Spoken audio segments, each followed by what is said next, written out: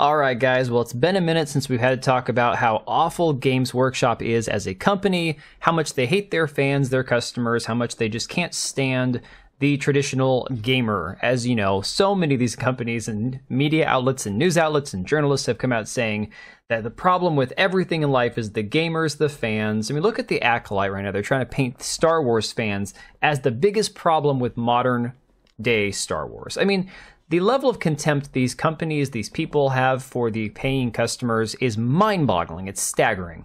So we had, like, the prime example of this a few months ago with the Adeptus Custodes retcon from Games Workshop, where they said there's always been female custodes, and then sites like The Gamer carried water for them, basically saying, oh, shut up about the 40k female custodes. You're all bigots. You're all a bunch of, misogynistic, homophobic, transphobes. You just don't like strong women. Of course, never addressing the fact that the biggest issue stemmed from Games Workshop, their social media account, lying to the customer. Never lie to the customer. That is like 101 bad business, okay? Before we get into any more of this, make sure you check out the website, minimaleffort.shop. I'll actually have an article on this, probably out first thing in the morning. So watch the video first, and then if you want to just catch it, a little brief summary of it, we'll have an article written up about it as well.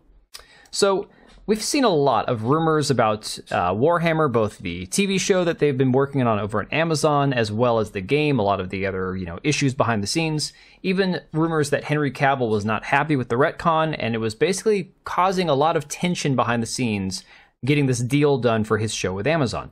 This has not been confirmed. As far as I know, the show is still greenlit. Again, he has not said anything official about this, but remember, people like Henry Cavill, massive lore nerds. He loves lore, he loves the actual books that go with a lot of these games, the stories, the characters that have been created in these worlds. And unfortunately for Games Workshop, their decision to lash out at the fans, lie to the fans, has resulted in their stock just not doing well this last year. I mean, things have not been looking pretty ever since this announcement was made. This is kind of where the big dip was back here in April.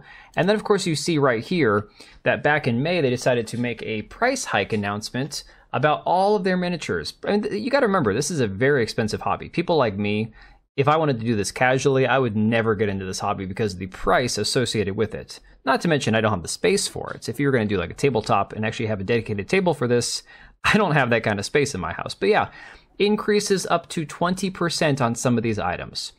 Now you have an even more egregious example today of Games Workshop being a completely scummy, evil company. So Archcast, somebody who has been outcast essentially from the Warhammer community by Games Workshop, they actually forced him to change his name, I believe, on YouTube. He had this tweet that I noticed saying, this man is being sued by Games Workshop for making 3D printable models of a setting that they don't even make anymore. Do consider checking him and his legal fund, his GoFundMe out. Not even kidding, this is messed up. And you can see Thor Odinson down here asking which setting. And Thor Odinson, massive collector, okay, of Warhammer stuff, asking about this. And the funny thing about it is Thor Odinson is probably one of their biggest customers, given the fact that he has pictures of his collections of tens of thousands of dollars worth of Warhammer merchandise. And so, of course, apparently this is from Total Warhammer. So apparently he has the 3D files and sold them online. I don't know if that's verified or not because of the fact that this guy actually has given away. Seems like a lot of his public 3D models and prints have been available to the public to just download for free. So you can see he has his page here, Eman Gaming, Eman G, where he has all of his 3D models. You see things from Warhammer, from Starship Troopers, you got stuff from Cyberpunk, from Resident Evil 2 and 3, all the way down here to like some of these characters from Doom.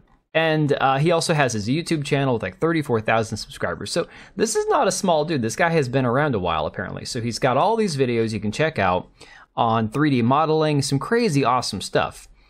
And of course, right here, you can actually see from the tweet the link to his GoFundMe. And I'll make sure to put this in the description for the video as well, because these companies just suck. To be honest, Games Workshop is one of the most awful, predatory companies when it comes to the prices that they gouge their customers with, day in and day out.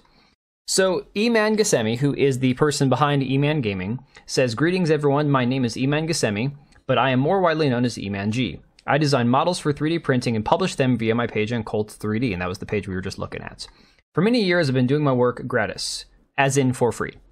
I always looked forward to new prints and showcases of painted models by many talented individuals across the 3D printing scene. Creating scale models for printing was not only my passion, but my dream job. You can find videos about my work here, and we were just on his YouTube channel. On October 24th, 2023, I was personally served with a number of copyright infringement complaints. Due to the lengthy proceedings, I've incurred significant legal fees and related costs that I'm currently trying to pay off. Unfortunately, negotiations have taken much longer than expected, and my legal fees and settlement costs are substantial. As I am currently unemployed and do not have a viable source of income, I cannot afford to pay these fees myself, and so I'm kindly asking for donations to help to make these remaining payments. Every donation, no matter how small, will help in this time of struggle. Your support is greatly appreciated. Any and all remaining funds after my legal bills are paid at the end of this campaign will be donated to charity. And you can see, I believe even here you've got... where is he at? I want to say that Archcast donated like $500 to this guy, so putting his money where his mouth is. Pretty generous of him to do that. And of course, you see his supporters coming out saying, please support E-Man G. He's a 3D artist. He didn't do anything wrong, and Games Workshop royally screwed him over. Don't let Games Workshop fear-mongering tactics make an example out of him. Otherwise, he'll have more copyright problems in the future from companies like Games Workshop. And that's the thing, too.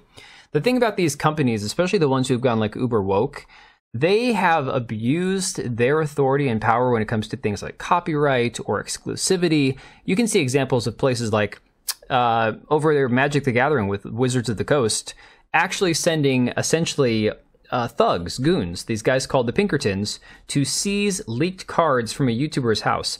Crazy story. Things about like how somebody gets cards that were supposed to be released at a certain point early, and he gets them like 2 months ahead of time, not to any like fault of his own. These dudes show up at the door, threaten him, hassle him. This is the kind of crap these guys pull. That's what you got people like this saying, a reminder that people who buy Games Workshop products should be kept out of the hobby. A lot of people feel this way. I know that Thor Odinson and a lot of the big collectors feel this way. At this point, most of these guys are 3D printing. They're done giving their money to Games Workshop. They're done with these companies who are going after little tiny creators. And I don't want to say tiny because he does have a huge following. He's got 35,000 followers on this Cults 3D website. He's got 34,000 YouTube subscribers. So he has a big group of followers, but clearly he's not making bank off of anything he's doing. You're talking, this is just them flexing their muscles, trying to, once again, squeeze people dry. Any competition, they're just trying to put them out of business, just trying to shut them down. So if you feel like being charitable, definitely look up this guy's GoFundMe. Like I said, I'll put it in the link down below. Let me know what you think about this, guys. I mean, I know that technically there might be some issues there legally where he skirted a line here or there.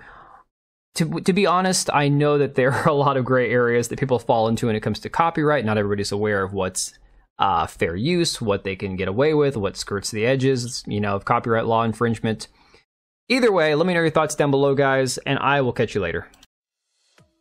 Alright, and if you made it this far, thank you so much for watching the video. Thank you for being here. I do have 2 channels, Minimal Effort Podcast, as well as my gaming channel. I do have a Twitch and Kick for my gaming channel. We do live streams over there occasionally, maybe once a week.